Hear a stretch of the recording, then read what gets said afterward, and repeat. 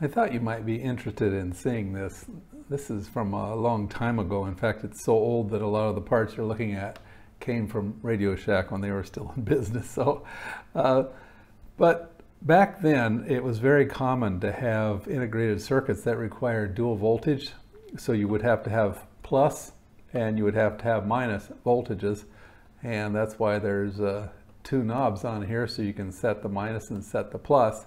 I got this out because I'm planning on trying to put some little voltage meters on here so I don't have to hook up my voltage meter through there and get a lot of extra wiring. So it'd be nice if I just had those little things that you can mount on here and I would know the voltage without jumping through a lot of hoops. But let's do a walk around on the outside of this, and then I will open it up and show you the inside. And if you're interested, I can make a video on how I built this thing. This is obviously the front, and as I mentioned before, this is the negative side and this is the positive side. This is just an indicator lamp that tells when the power is on, and then this is the minus adjust and the plus adjust. And this side is nothing but vents. And the back side has a little twist to it. It has the capability of doing both 110 and 220 volts, because I've lived around the world in different places and that was kind of an important thing. That's where the power cord goes in. Obviously the power switch, fuse, and this little oddity right here. This actually supplies 9 volts AC out. So I've used this for testing transformers in the past, so I can give it a low voltage and then check the other side of the transformer, and then I know how many turns it is. And the other side is basically a repeat. It's just some vents. The bottom side, nothing fancy.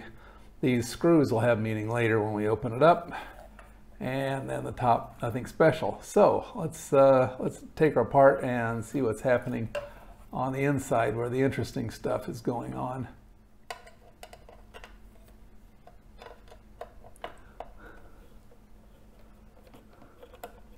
I always like to get my fingers in the way.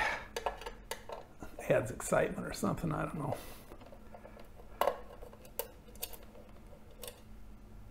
There's that side. Flip her over. This box is a Radio Shack.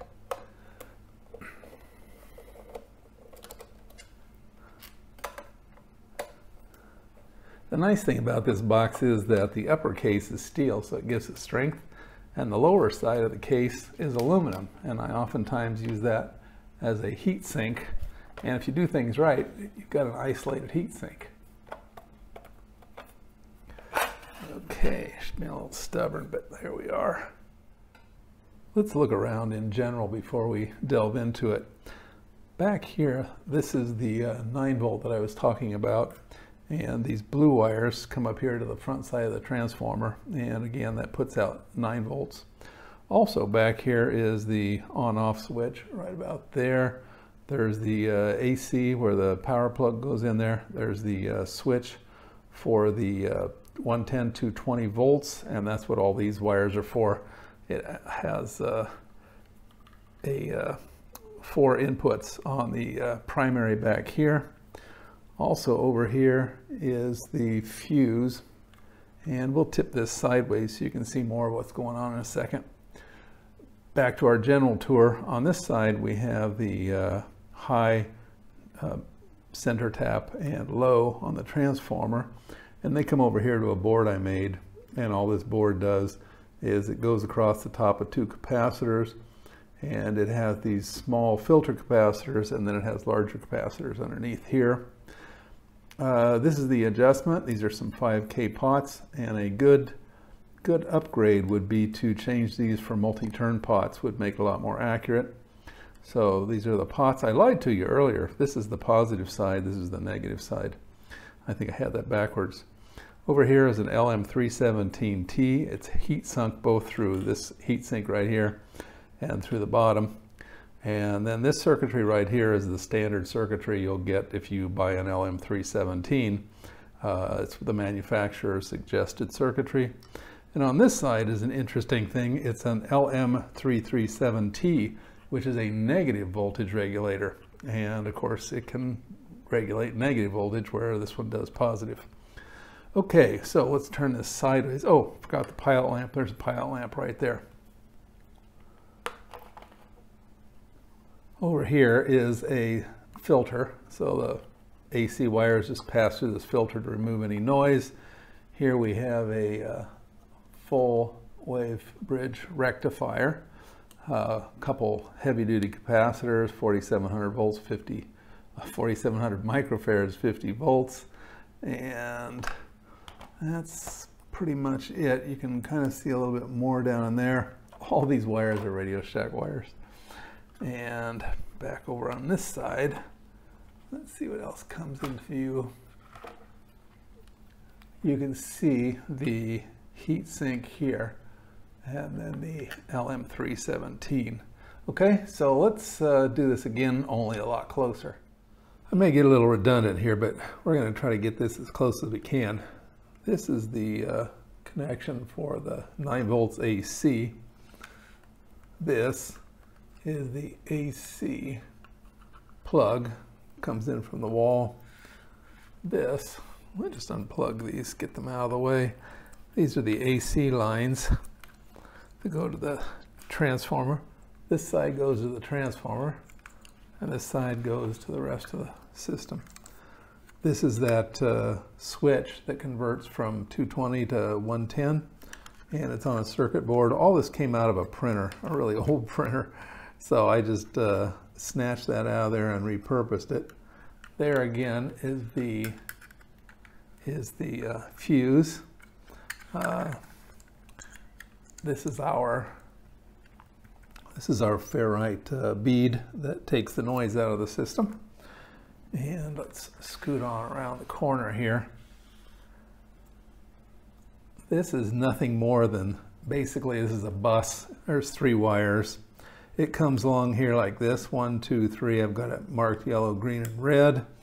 And let's see, capacitors. These are just noise capacitors to take some of it out of the bus. And these wires coming in, again, are from the transformer. So comes in on this side. Let's keep things on camera. Comes in on this side, goes down the bus like that, and just 3 wires.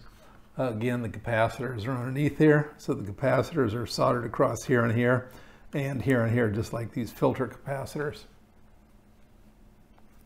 Now, moving on around, let's get a little better look at what's going on in the front of this. There's still some holdover from the Radio Shack circuitry. They don't recommend the use of tantalum capacitors anymore. They're expensive and they go bad pretty quickly. But there's this. Of course, I'm going to have a diagram in the back of the video so that you can look at that and spend your time doing it. Peruse at your leisure. So these two are pretty much symmetrical. So you have the minus and the plus, assuming I haven't switched those around again. But you'll notice that everything that's over here is over here and vice versa. And then the pilot, there's just a single pilot that tells me when there's power to the whole system. And if we pull some of these wires out of the way this time around, we can see a little bit better down in there. Refocus it and we'll, there we go. So now you can see what's going on down here in the bottom. We have the LM337T and the heat sink. It's also been heat sinked through the base, which I mentioned earlier is aluminum. And then there's a resistor, a diode, and again symmetrical on the other side, LM317T. So really the only difference is the circuitry is mirrored across the ground, and it's got a negative here and a positive here. Otherwise the circuitry is exactly the same. And I think that's pretty much it for our tour.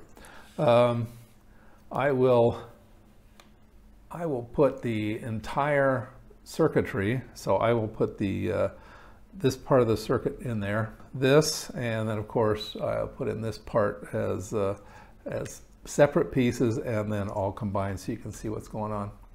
Okay, well, that's it for this dual voltage power supply. I hope you found that useful and interesting in your home electronic work.